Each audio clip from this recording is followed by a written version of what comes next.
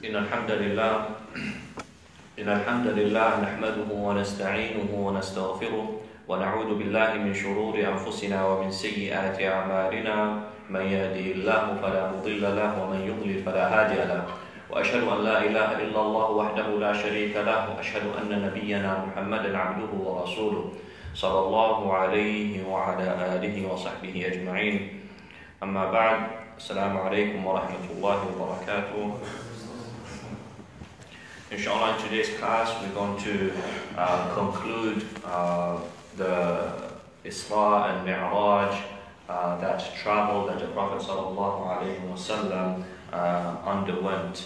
One thing that is important for us to know is that when it comes to the Isra and Mi'raj, there's a lot of things that have been added by people, weak hadith that people attribute to the Prophet ﷺ.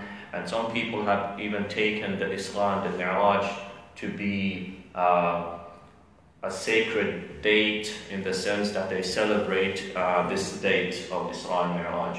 But all of that is not found in the Sunnah of the Prophet ﷺ. He would never command his companions to celebrate the Isra and Mi'raj. So we need to keep that in mind. Where we left off last week, it was where the Prophet ﷺ had met the prophets in the heavens, and the final prophet that he met was Ibrahim alayhi salam. And Ibrahim alayhi salam, one thing that I did not mention in last week's class was that when he greeted the Prophet ﷺ, not only did he greet the Prophet ﷺ, but Ibrahim alayhi salam told the Prophet ﷺ to pass on his salam to all the believers. To pass on his salam, the greeting of Ibrahim alayhi salam to all the believers in the Ummah. So this is one of those occasions where Ibrahim alayhi salam is actually giving greetings to each and every Muslim. So for that we say alayhi wa ala nabiyyina afdalu salatu wassalam. So we respond by giving the greetings and peace and blessings, and we make dua for both Ibrahim alayhi salam and Prophet Muhammad sallallahu alayhi wasallam. Another thing that Ibrahim alayhi salam told the Prophet sallallahu alayhi wasallam was he told him about Jannah. Okay. And one of the specific things that he said was, he said, give glad tidings to your ummah about Jannah, and tell them that Jannah, the soil, the earth of Jannah is fertile. It is a place where a lot of things can grow. It's been made clear for things to grow. And he said the way that a believer plants trees in Jannah is by saying Subhanallah, Alhamdulillah, wa la ilaha illallah, Wallahu Akbar. By saying these adhkar, this dhikr, every time you say that, there's a tree that is planted for you in Jannah. So Ibrahim alayhi salam is giving advice to the believers that increase in this dhikr. Make sure that you keep saying it. The more you say, the more you're actually planting in Jannah for yourself in the future. So this was some of the advice that Ibrahim alayhi salam gave the Prophet sallallahu alayhi wasallam. And then we said that the Prophet sallallahu alayhi wasallam kept on moving, and he reached that level where Jibreel alayhi salam said to the Prophet sallallahu alayhi wasallam, this is my limit, I can't go beyond this limit, and in some narrations, if I go beyond this limit, I will burn up. So the Prophet ﷺ proceeded and he reached the place where a tree that is known as Sidratul Muntaha, the tree that is at the outmost level. And this tree, the Prophet ﷺ, he said, the leaves of this tree is like the ears of elephants, the ears of elephants. It is a very huge tree, And not only that, but the Prophet ﷺ, he said that this tree, he said, I can't even start or begin to describe for you how beautiful, how magnificent, how great and big this tree was. So the Prophet ﷺ is telling us that this tree was a special creation by Allah subhanahu wa ta'ala, and it is at the outmost level in terms of the creation. It is the boundary, and that is where the Prophet ﷺ, in some narrations, he received the prayers. He received the prayers from Allah subhanahu wa ta'ala. And this is important. Why? Because the scholars in Islam, they say every other form of prayer or worship rather, it was revealed through Jibreel alayhi salam. It came down through the wahi, and the Prophet ﷺ was told to give zakat. The Prophet ﷺ was told to fast in the month of Ramadan and so on. But salah, the scholars in Islam, they say, is unique, and it is the pinnacle, it is the highest level of the religion. Some scholars have gone to the extent to say that a person's share, حظه من الإسلام, his share in Islam, is directly proportionate to his salah. Meaning that if a person prays his salah, the 5 daily prayers, then he has a good position in Islam, meaning that he is a good Muslim. But if he misses prayers, then this is proportionate to how good he is in Islam. This shows us that Islam, Salah and Islam go hand in hand. Some scholars in Islam, they've said, and most of them have agreed upon this fact, saying that whoever leaves prayer, whoever leaves praying Salah, that person is a disbeliever. That person is a disbeliever.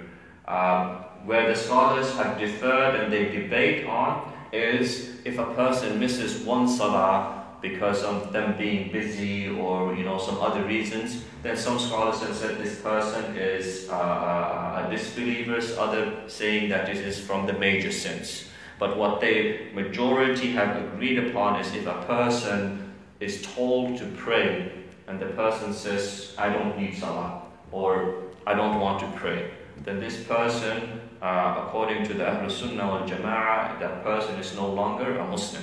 So this is a very, very important point. So when the Prophet ﷺ first received the prayer, he was told by Allah subhanahu wa ta'ala that the prayer were 50 prayers a day. 50 prayers a day. And then on the way back, the Prophet ﷺ, as most of us know, he went by Musa alayhi salam. And Musa alayhi salam, when he heard about that, he told the Prophet ﷺ that the Bani Israel, the people of Musa alayhi salam, they were stronger and had more energy than our people, meaning the people of the Prophet ﷺ, and this ummah. And he said they were not able to do it. They were not able to do it. So he said to the Prophet ﷺ, go back to your Lord and ask him to reduce it. And the Prophet ﷺ, he kept doing that until he reached 5 prayers a day. And even at 5 prayers a day, Musa ﷺ told the Prophet ﷺ that your people will not be able to do it. Go back and ask your Lord. And at that moment, the Prophet ﷺ said, I feel shy, I can't go back to my Lord. And the 5 prayers, Allah subhanahu wa ta'ala told the Prophet ﷺ that these prayers are 5, but they are equal to 50 in reward. They are equal to 50 in reward. Some people that have little understanding, they say, late, if only the Prophet ﷺ had gone back to Allah subhanahu wa ta'ala and got it reduced from 5 until 3 or a few prayers.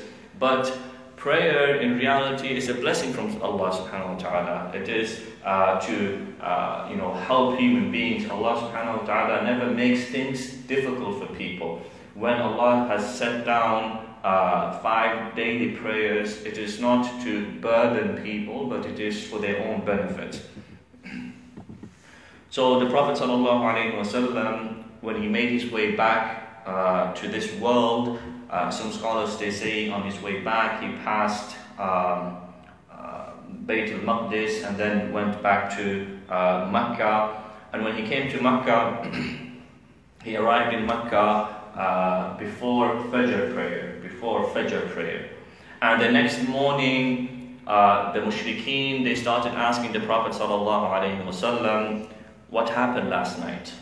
And lo and behold, the person that was asking that question was no other than Abu Jahl. Abu Jahl was this person that was on top of the Prophet ﷺ all the time, trying to make it as difficult for the Prophet as possible. So the Prophet ﷺ told him, he said, last night I traveled to Bayt al-Maqdis and then I went to the heavens and then I came back. And then when Abu Jahl heard that, he thought to himself, I found my way to disgrace and make people disbelieve in the Prophet ﷺ. So he started calling people, the Quraysh and those who believed in the Prophet ﷺ and so on. And he said, tell them what you told me, what happened last night. And the Prophet ﷺ didn't have any problems with it. And he told them again, he said the same thing. And Abu Bakr as-Siddiq radiallahu anhu and the believers, they believed in the Prophet sallallahu alaihi wasallam without any problems. And that is when Abu Bakr as-Siddiq radiallahu anhu said that famous statement. He said, why should I not believe in the Prophet sallallahu alaihi wasallam when he's telling me that he traveled from Mecca to Bayt al-Maqdis and to the heavens and coming back, when I believe in him when he's telling me about things that will happen after death. I believe in him when he tells me there's a Nar and there's a Jannah and there's Qiyamah and there's Hisab and so on. I believe in him in that. This thing that you're telling me about is a minor thing. I believe in this. But the Quraysh, they kept making fun of the Prophet ﷺ and they said to him, you know, O Muhammad ﷺ, that we traveled to Bayt al-Maqdis a month and then we traveled back a month. And you're telling us you did all this in one night? And then they said to the Prophet ﷺ, if you're telling us the truth, if you're truthful in your statement, describe for us Bayt al-Maqdis. Describe for us the scenery and the masjid and everything that is there. And this was something difficult for the Prophet ﷺ. Why was it difficult? If I ask you now, if I tell you, most of us, we've been to University of Victoria, right? We've been there more than once. If someone comes to you and asks you and says, are you really from Victoria, the city of Victoria? If you are, or if you've ever been to the city of Victoria, tell me how the university looks like. Describe for me. Where is this campus? Where is this building? Most people, they won't be able to tell you detail, this building is there, this building is there, even though you know it, even though you've been there. Meaning that you don't always pay attention to your surroundings. So this was the case of the Prophet ﷺ. He had never been there before, and then now he was asked to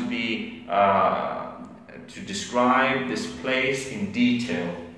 So, as a mu'jiza, as a miracle, Allah subhanahu wa ta'ala, what he did was, he brought, in some narrations, Jibreel alayhi salam brought to the Prophet sallallahu alayhi wa sallam this whole area in front of him in a way that the Prophet sallallahu alayhi wa sallam could see it. And the Prophet ﷺ, he said, I looked at the direction of Dar al-Arqam, that building that the Muslims used to hide in, and he said, when I looked at that direction, I saw the whole image of what they were asking me in front of my vision. Now, today, that doesn't seem that very impossible. 100 years ago, when people were reading those type of hadith, there's a lot of iman involved, because this is the unseen. The Prophet ﷺ is telling us. Now, today, we have Google Glass and we have this and that, and you look at the direction, people, they think that you're looking at one particular building, but in reality, you might be looking at a completely different image. And this is just a small portion of the knowledge and the technology that we have today. So the Prophet ﷺ is telling us that he was not only able to see this image in front of him, but he said he was able to describe for them that place door by door, street by street, and everything that they asked him about, the Prophet ﷺ was able to respond to them 110%. And when they knew that they couldn't find anything on the Prophet ﷺ in terms of the description of the place, they said to him, "You have told us how it looks like. You have not increased or decreased. You have told us exactly the way it looks." And then the Prophet ﷺ told them, he said, "Rather I tell you something even more than that. Something that you won't be able to deny." And they said, "What is that?" And the Prophet ﷺ said, "Tomorrow there will be a caravan. Camels traveling, doing business, and so on." He said, "Tomorrow there will be a caravan that comes to Mecca." And he said, "In that caravan you will find this and that and so on. And you will find," he said in some narrations, "you will find a camel that has its legs, has a problems with its legs." And then the next day came, and then the mushrikeen, they were waiting for the caravan, and the caravan came, and they found everything except that camel that the Prophet ﷺ had told them about. So they asked the people, they said, "Where's this camel? There's supposed to be a camel that has a problem with its leg." The people were shocked. Said, "How do you know about this camel?" He said, No, don't worry about that. Tell us what happened to the camel. Why is the camel not here?" And then they said, "Well, on the way, the camel had a problem with its leg, and it couldn't complete the journey, so we had to dispose of it. We had to get rid of the camel." So subhanAllah, even then, when the Prophet ﷺ had been truthful in every single thing, describing how the area looked like, and went beyond that and told them that there would be this caravan coming and described it in detail, even then the kuffar of Quraysh, they did not believe. And this is just one example that shows us that true hidayah, true guidance belongs to Allah subhanahu wa ta'ala. It doesn't matter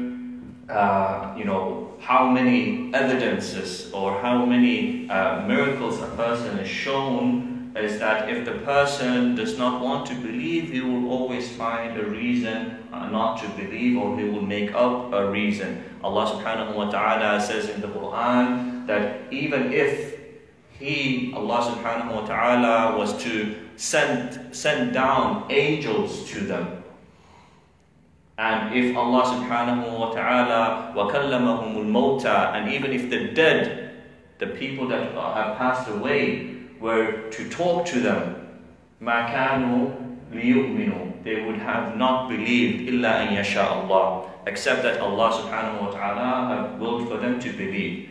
And this means that if a person lives a righteous life, if a person helps people, does the things that are needed from the person, and strives and tries their best to be guided and asks Allah for guidance, Allah subhanahu wa ta'ala is never unjust. Allah subhanahu wa ta'ala is never unjust. And inshallah, with that we have concluded the authentic narrations concerning the Isra and the Mi'raj. And inshallah, in the coming few classes, we will carry on.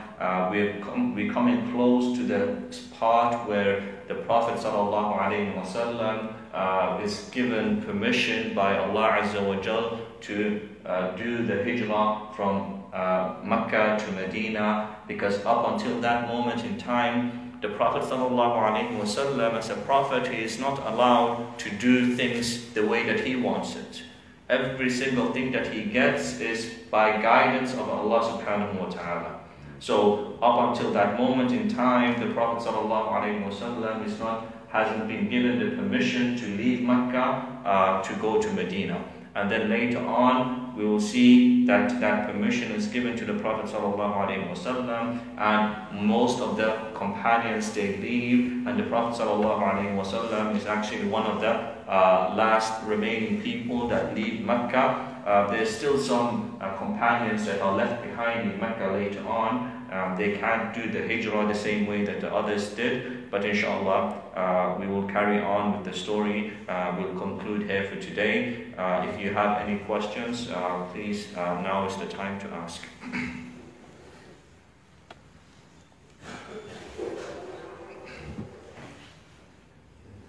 Yes.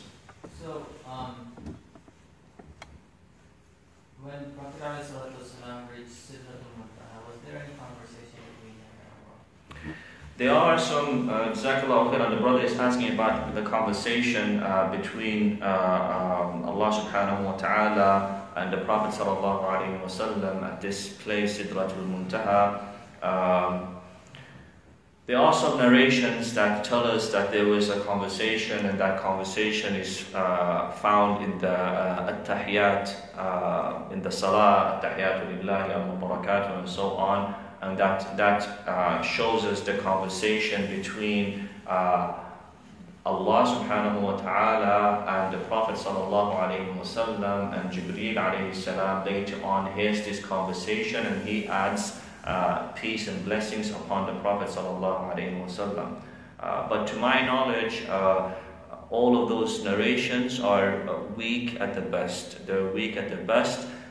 It does not mean that they're fabricated or made up or anything like that, but there are scholars that have spoken about the authenticity of those things. So because of that, we try to leave it off and just mention what has been reported 100% without a doubt in both Sahih Muslim and Sahih Bukhari. I hope that answers the question. Yes. So you said Prophet described the Masjid al-Aqsa 100%? Yes. Do you have like a description of what he said? Yeah, there's the hadith are found. One of the best ones are the narrations by Anas bin Malik radiallahu anhu, in the hadith that is found in Sahih Muslim, where the Prophet sallallahu alaihi wasallam is telling them about the details, describing Bayt al-Maqdis to these people. So it is mentioned in the hadith. I don't have the hadith right now, but it is something that is definitely found. Yes. When you said that previous question about the conversation, and you said some ulama had an objection. Yes. My question is, what qualifies as something authentic? I'm not sure if I'm right. Would there be cases where there will always be someone who said there is something wrong with this? And can we disqualify that with one objection? Or what is the ruling on it? What is the criteria? Jazakallah khairan. That's a very good question. What qualifies a hadith to be acceptable, and what, if let's say, majority of scholars have accepted one hadith, and you have a few scholars that don't accept a certain hadith. This is actually a whole science, a whole field in itself, the field of hadith and its terminology and when you know when a hadith is considered to be authentic and weak. This is something that people study for a very, very long time. Imam al-Bukhari rahimahullah ta'ala is one of the most well-known scholars in that particular field, and he spent his whole life seeking and learning about this. It is difficult to say that if you find this and that in a hadith, then the hadith is considered to be authentic. But as a general rule, yes, this knowledge has been codified by scholars, and for laymen like us, people that have not studied the science in detail, the simple thing is we say whatever Imam Muslim and Imam al-Bukhari have agreed upon. If you find a hadith that says that these two scholars have agreed upon this hadith, then the majority, if not all, of the Muslim Ummah, they've all agreed that this particular hadith is considered to be authentic. And then everything else that comes after that, hadiths that have been narrated by other scholars, collected by other scholars, there's a degree that it takes.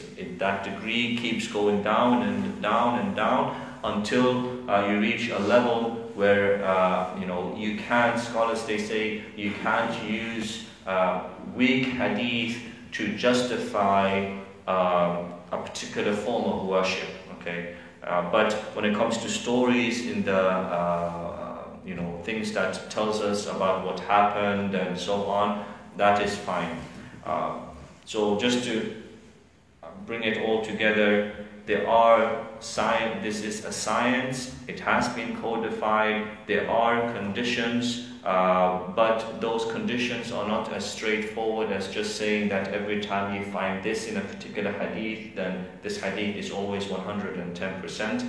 And for us, as normal Muslims, people who haven't studied Islam in great depth, what is the best way to approach it is to look at the Imams before us, Imams that the Muslim Ummah have agreed upon, like Bukhari, Muslim, Tirmidhi, and these scholars. If these hadiths have been agreed upon by the majority of the major scholars of hadith, then there's nothing wrong with acting upon it and believing in it.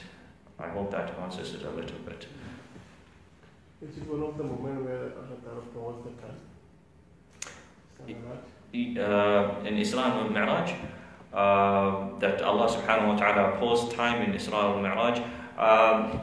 To my knowledge, there's nothing that shows that Allah subhanahu wa ta'ala paused the time during Isra and Mi'raj. The Prophet sallallahu alayhi wa sallam did all these things from the time of Isha until Fajr, but that does not necessarily mean that the time was paused. However, it could mean that the way the time is the way time passes in different places might be different. So you might be in one place and time seems to stand still, but in reality it doesn't stand still. So that's a completely different thing. But however, one important thing that made me remember is that there's actually another prophet of the Bani Israel. The only time where Allah subhanahu wa ta'ala actually made time stand still. He made time stand still for this prophet in order for them to be victorious in a battle. The sun was about to set, but Allah subhanahu wa ta'ala stopped time, and the time was increased, and they were able to become victorious in that battle. So that's the only time that I can remember that is authentically mentioned. Yes? Just one question about the hikmah behind the fact that Musa has to advise Musa to go back to Allah every single time. The question comes, and why didn't Allah do himself the first time? Yes. Why he made Musa request again and again? This is a... Yeah, Jazakallah khair, that's a very good point. The brother is asking about the hikmah, the wisdom, why the Prophet sallallahu alaihi wasallam He was instructed by Musa alayhi salam to go back to Allah subhanahu wa ta'ala, and then, why did Allah subhanahu wa ta'ala not give the Prophet sallallahu alaihi wasallam the 5 prayers, and that would have been the end of it. The scholars in Islam, they say the best answer to this is that Allah subhanahu wa ta'ala wanted to show His favor upon the believers. If Allah subhanahu wa ta'ala would have given 5 prayers to the Muslim Ummah one time, and there wouldn't have been this dialogue, you would not have appreciated as much. But the fact that Allah subhanahu wa ta'ala is showing us that He does not want to burden people, that every time that the Prophet sallallahu alaihi wasallam went back to Allah subhanahu wa ta'ala, Allah subhanahu wa ta'ala never said no. Every single time the Prophet sallallahu alaihi wasallam went back, Allah subhanahu wa ta'ala made it easy for people. So this shows that Allah Azza wa Jal wants to make things easy for people and does not want to make it difficult for people. And this is one of the ways that Allah subhanahu wa ta'ala shows His favor upon mankind. So this is the best answer. Any other example like this? The Prophet has been request moving to Jibreel alayhi salam. Any other Sharia law? Nothing that comes to mind right now. But I'm sure that this is not the only time where Allah subhanahu wa ta'ala has shown His mercy and His rahmah to mankind, making things easy for people. Yes? What did you see in the Aslam? The Prophet sallallahu alaihi wasallam, perhaps we can mention that in the upcoming classes. There are certain narrations that tell us about the things that the Prophet sallallahu alaihi wasallam saw in terms of blessings and punishments for certain people and so on. Inshallah, next time we will try to mention that as well. One final point that I wanted to mention, this is important, is that the scholars in Islam, they differ on the issue of whether the Prophet ﷺ actually saw Allah subhanahu wa ta'ala during Isra wal Mi'raj, meaning he saw Allah subhanahu wa ta'ala with his own eyes. Perhaps the opinion that is closest to the truth is that that the Prophet ﷺ did not see Allah subhanahu wa ta'ala with his own eyes. This is backed up by the Quran and even certain hadith. The Prophet ﷺ said when he was asked, "Did you see your Lord?" He said, Allah subhanahu wa ta'ala, I saw light, and how can I perceive Allah subhanahu wa ta'ala, being that light? Some scholars, they say, the Prophet ﷺ saw Allah subhanahu wa ta'ala with his heart and not with his eye, because it is physically impossible to see Allah subhanahu wa ta'ala in this lifetime. People will see, the believers will see Allah subhanahu wa ta'ala in the akhirah when they enter Jannah. So the correct opinion in this particular issue is that we say the Prophet ﷺ did not see Allah subhanahu wa ta'ala with his own eyes in the way that people will see Allah subhanahu wa ta'ala in the akhirah, in the hereafter. So inshallah, yes. Can I ask a quick question? Okay. What was the incident of Musa alayhi salam on Mount Sinai with the interaction of the That's a good point. This links to the question here that I was talking about. Musa alayhi salam, he said to Allah, I want to see you. This is what has been mentioned in the Quran, that Musa alayhi salam said to Allah subhanahu wa ta'ala, "Oh Allah, let me see you." And Allah subhanahu wa ta'ala replied to Musa alayhi salam, "Lan tarani, you won't be able to see me." And Musa alayhi salam still persisted, and he wanted to see Allah subhanahu wa ta'ala. And when Allah Azza wa Jal told Musa alayhi salam, look at that tree or that bush, when Allah subhanahu wa ta'ala appeared to Musa alayhi salam, Musa alayhi salam could not handle it. It was not something that human beings are meant to be able to handle in this world. And Allah Azza wa Jalla says in the Quran that Musa alayhi salam fell down unconscious, and he was not able to see. And that's when Musa alayhi salam realized that what Allah subhanahu wa ta'ala was telling him was the absolute truth, in the sense that in this world people can't see Allah subhanahu wa ta'ala. So this backs it up, it provides more evidence for the fact that the Prophet ﷺ did not see Allah subhanahu wa ta'ala, and that is a blessing that is reserved for the believers on the day of judgment. So inshallah with that we will conclude. Jazakumullahu khairan. Assalamu alaikum wa rahmatullahi wa barakatuh.